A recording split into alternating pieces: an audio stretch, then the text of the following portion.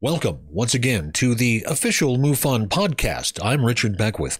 Tonight, the DOD issues its new UAP report. The Department of Naval Intelligence denies the Black Vault's request for all videos designated unidentified aerial phenomena. And MUFON is working with the government. All that, plus new cases of interest from the files of the National UFO Reporting Center and MUFON. That's coming up right now on the official MUFON Podcast. The DOD released its long-anticipated UAP report last month, and surprise, surprise, we still don't know what they are. This from the Debrief.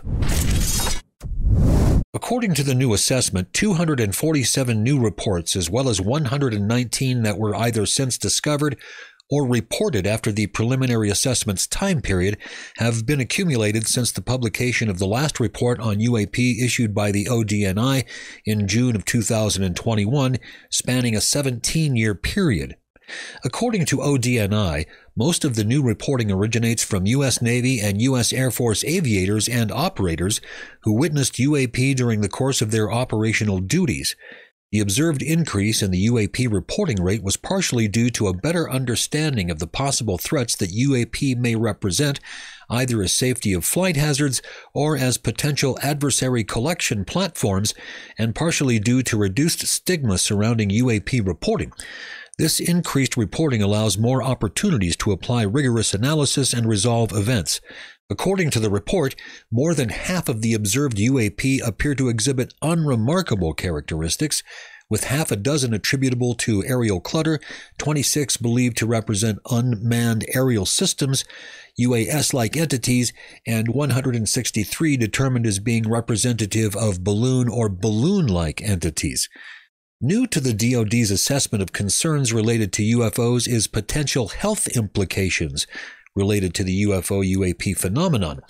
Although the report noted that there are no encounters with UAP confirmed to contribute directly to adverse health-related effects to the observers. Of course, this ignores encounters like those of Jim Peniston and John Burroughs, who both suffered negative health effects after their encounter in Rendlesham Forest in December of 1980. Acknowledging that health-related effects may appear at any time after an event occurs, AARO will track any reported health implications related to UAP should they emerge. A classified version of that report was delivered to Congress. President Biden recently signed the National Defense Authorization Act for fiscal year 2023.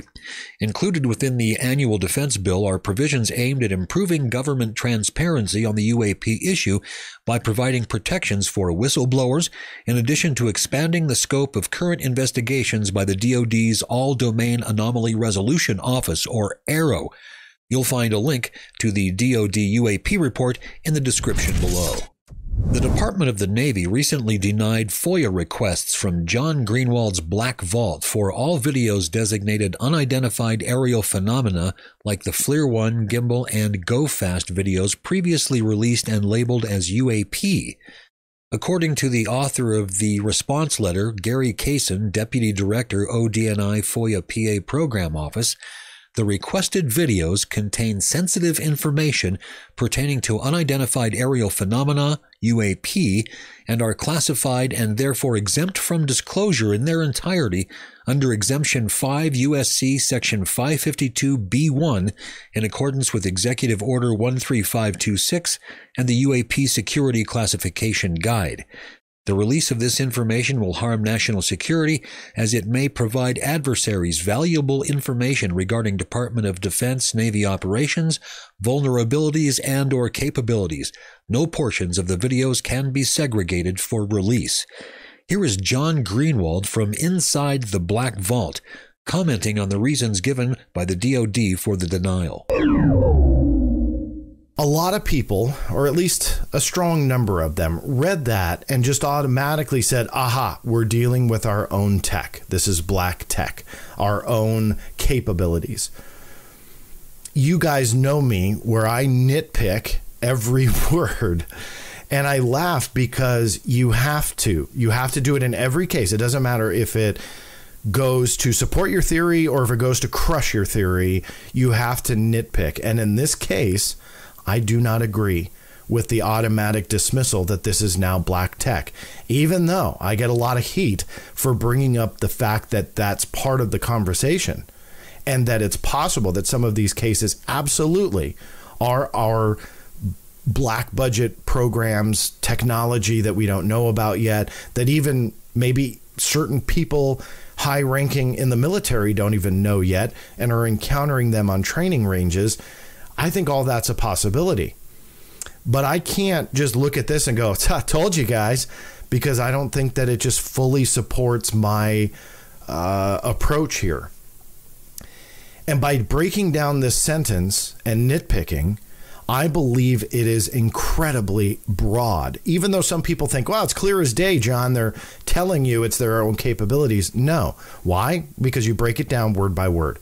The release of this information will harm national security as it may. Not will, but may. So legal jargon is like, maybe, maybe not. That's the way to look at it from a non-legal jargon way. I mean, that's truly what legal verbiage does, is that it just leaves it all wide open, that it maybe could. So we have to do the blanket denial. So it may provide adversaries valuable information regarding Department of Defense Navy operations, vulnerabilities, and or, meaning not all of the above, not some, but maybe one, if not two, if not three of the three capabilities. Now, why am I making such a big deal out of that? Well, you have to nitpick that and realize that the true root cause of these UAP cases, and pick your explanation of choice, a balloon, a seagull. I posted on Twitter, and this is actually true, a turtle can be what's called a range fowler.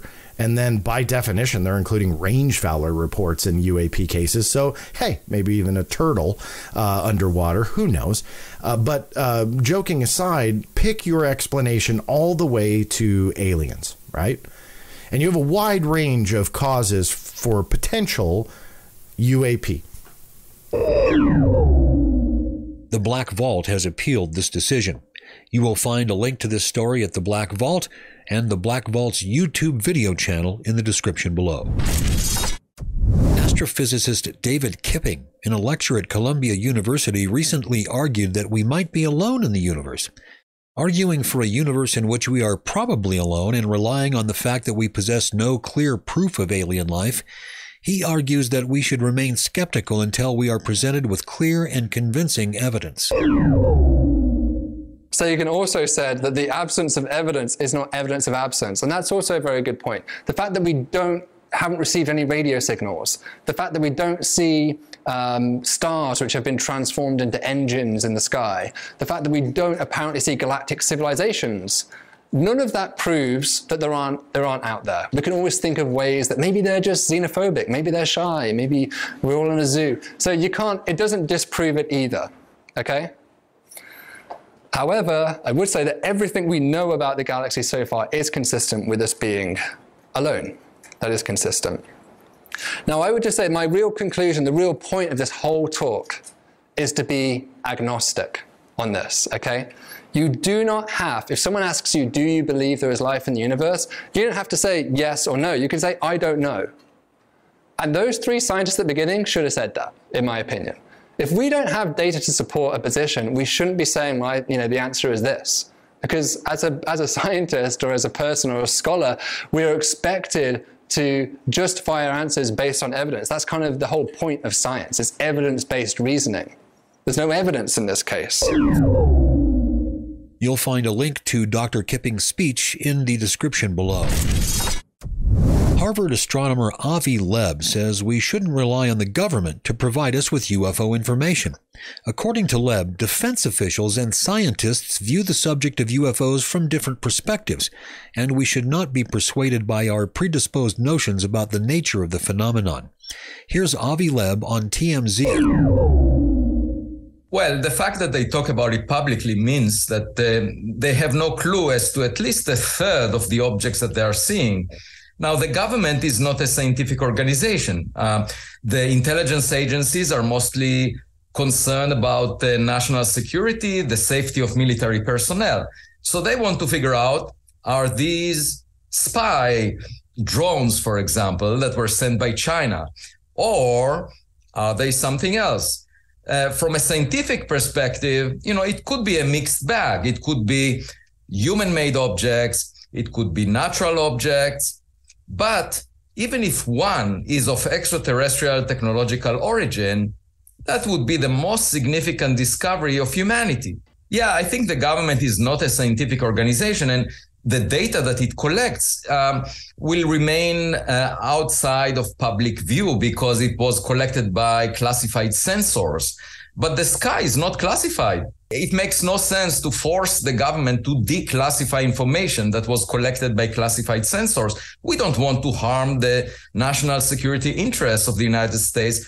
Instead, we can just collect our own data with instruments that are perfectly under our control, that we fully understand, and share the information with all humans, irrespective of their nationality, because anything from outside Earth is of interest to all humans. It has nothing to do with national borders.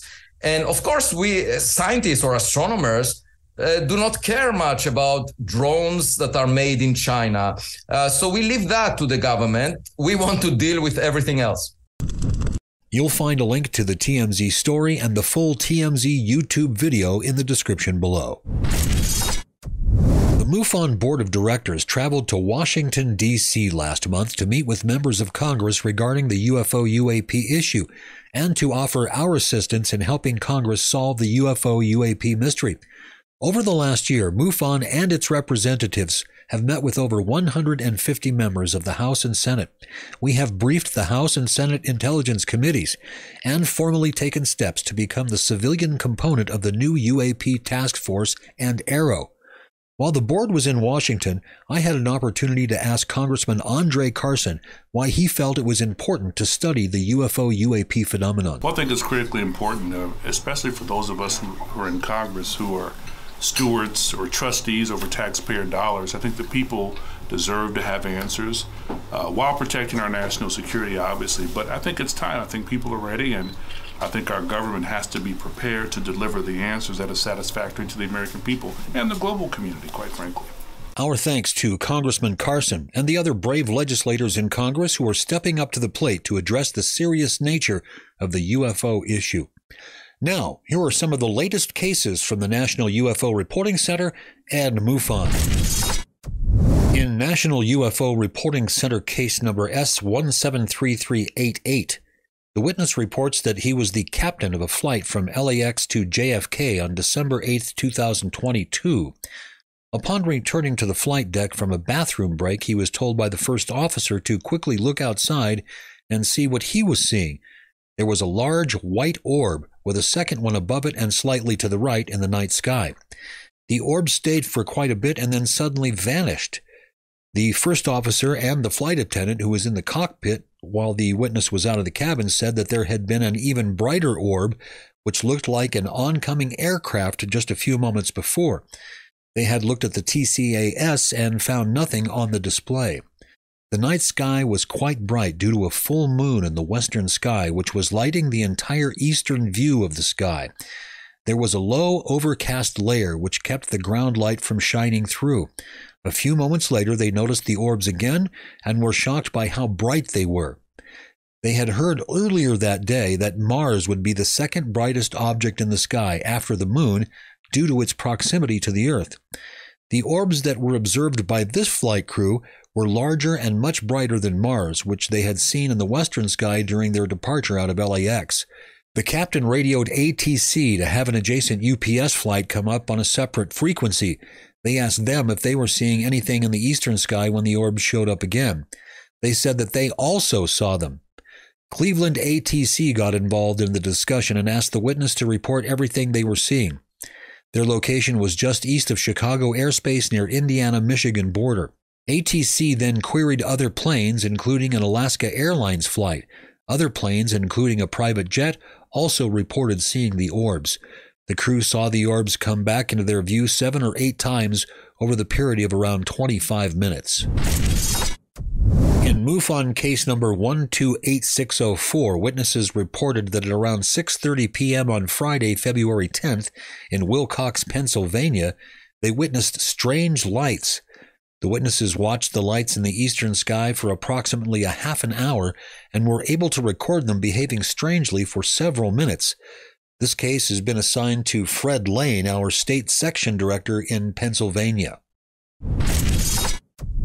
In MUFON case number 128415, the witness reported that on January 23, 2023, at approximately 9:49 p.m. Eastern, he noticed several lights moving over his truck through his front windshield. He was talking to his friend on the phone, so he hung up quickly and started recording. The lights moved relatively slowly and towards the north while gaining altitude. The objects clearly move in an odd but coordinated manner. He recorded the objects until they moved out of sight, obstructed by the trees. This case has been assigned to Matthew Kellison, one of our trained field investigators in Florida. Thank you to our excellent field investigators. I'll be back in just a few moments with some afterthoughts. You are not alone. Thousands of people all over the world have sightings of UFOs per month. MUFON is the place to report them. Since 1969, MUFON has been investigating UFO reports and providing this information to the public. Our aim is the scientific study of UFOs for the benefit of humanity. Support UFO research. Join MUFON today. Is it just me, or are the skies suddenly filled with UFOs or UAPs or whatever you want to call them? Has the Chinese spy balloon incident sparked an international irrational UFO frenzy? Are there more objects flying around than ever before, or have we simply become acutely aware of strange things in the sky? Many people are asking whether any of the objects recently downed by our military are extraterrestrial in origin.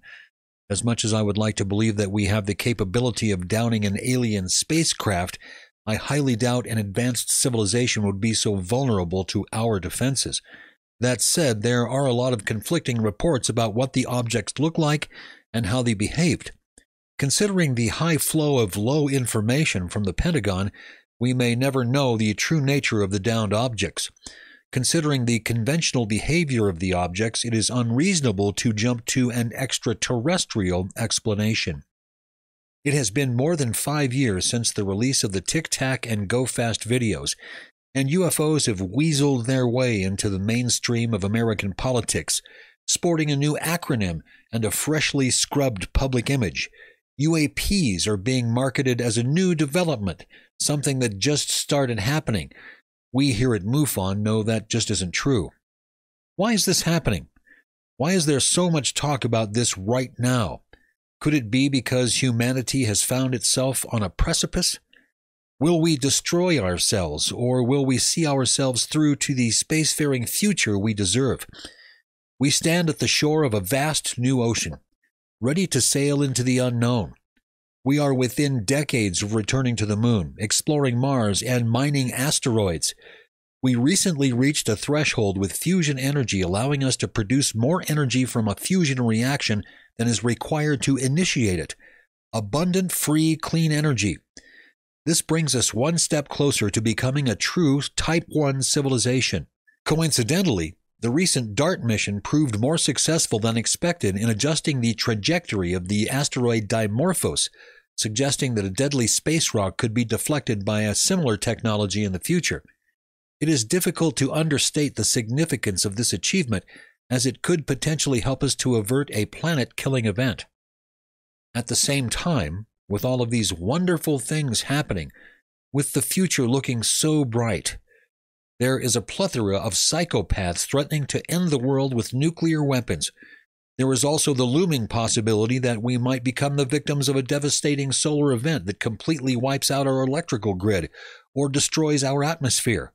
Now, in the midst of all this, eluding our most sophisticated defense and surveillance technologies, operating in the periphery of our perception, is the greatest true mystery of our age, the mystery of UFOs. There is only one organization in the world that has been consistently collecting real data on the phenomenon for more than 50 years, the Mutual UFO Network. Our membership is diverse and spans the globe. Many of us have different ideas about what the phenomenon is or what it represents. Some of our members are true believers. Some are more skeptical. What is important is that we continue to collect the data. MUFON is a scientific organization dedicated to the study of UFOs for the benefit of humanity. That is why we decided to work with the government, not the men in black, but the legislature. The DOD, operating under the executive branch, doesn't share UFO information with Congress. MUFON will, because it is important for our legislators, the people who represent us, to have all of the information they need to make the decisions that benefit all of us, not just a select few. That is how it has to be in a land governed by the people, for the people. Thank you for joining us. And for those of you watching on YouTube, please remember to like and subscribe. We'll see you next time, right here on the official MUFON Podcast.